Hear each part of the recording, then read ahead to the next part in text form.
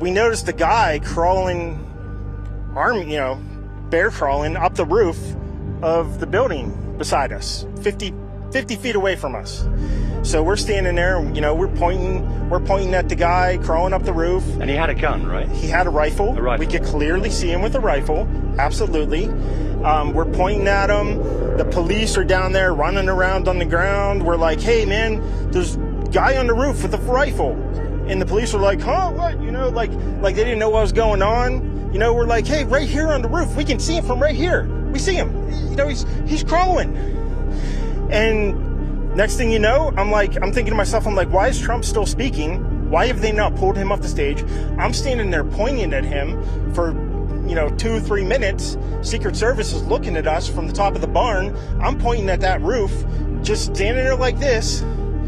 And next thing you know, 5 shots ring out. So you're certain that the shots came from that guy on the roof? 100%. 100%. And he was up there for a couple of minutes. He was up there. You saw him up there for a couple of minutes. Absolutely, at least 3 to 4 minutes. And you were telling the police and the Secret Service. We were telling the police. We were pointing at him for the Secret Service, who were looking at us from the top of the barn. They were looking at us the whole time when we were standing by that tree. Could they see? Binoculars. Could they see him? Probably not, because the roof, the way the slope went, he was behind where they could see. But why is there not Secret Service on all of these roofs here?